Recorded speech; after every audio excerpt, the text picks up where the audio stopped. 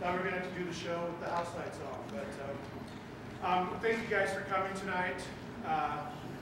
This is the, I guess, the fourth production, whatever high school drama department's interpretation, I guess, of Pride and Prejudice. So, again for coming Saturday night. What a great way to spend an evening. I'm turning my notes over here. I just want to talk a little bit about, just very, very little about selecting this piece. I knew I had this great group of female actors coming up, and I had this great group of female actors that were already in the academy. So I wanted to gear something around those numbers, and Pride and Prejudice kept coming to me, along with a number of others. And I'm really, really glad that I picked this script, even though at first I was like, man, I don't want to do a Jane Austen play. I'm never going to hear the end of it if I do Jane Austen.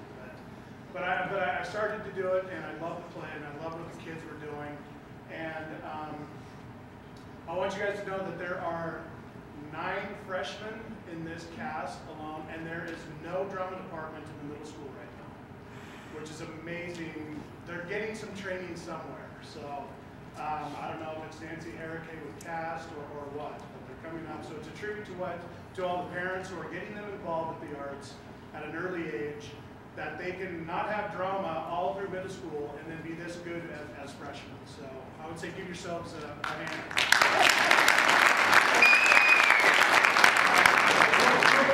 Thank you, Kathy Reinheimer, who acted as my assistant director, stage manager.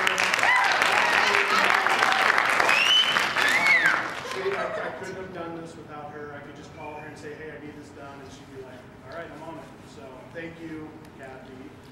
She's the one who gave me the idea, who pushed me to focus on really going all out on the costumes, and that leads me to Leaky McCrae, who donated all the costumes for this show. I don't know if anybody knows Leaky, but she's a great lady. She donated. She's really, really good with her time and everything that she has, and she's working like 2 shows right now. She's doing the community school as well. So Bonnie Notcha, she is one of the students that's in the show. It's her mother, and she made a whole bunch of cookies, homemade cookies, and stuff for the kids yesterday, and we're still eating on them. I probably gained about 5 pounds. Eating the butterscotch cookies that she made, so I want to thank her.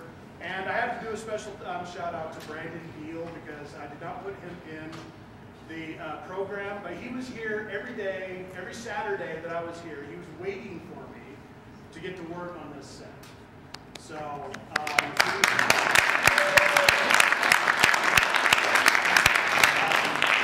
so anytime I needed something, he was there to push me. So thank you, Brandon.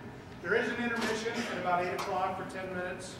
If we can take a moment to turn all the cell phones off or turn them on vibrate. If you have candy or anything, if we can get it out so we don't hear the wrappers. Last night we had, I don't mind photos, really, but last night we had like a whole bunch of people taking photos. It really kind of got distracting, so if we can turn the flashes off. Or there will be a moment after the show, I'm going to turn the lights back on, we can take photos after the show. Okay, because I'm going to be doing the same thing. So thank you very much. Have a great evening. Enjoy a night with the Bennett family.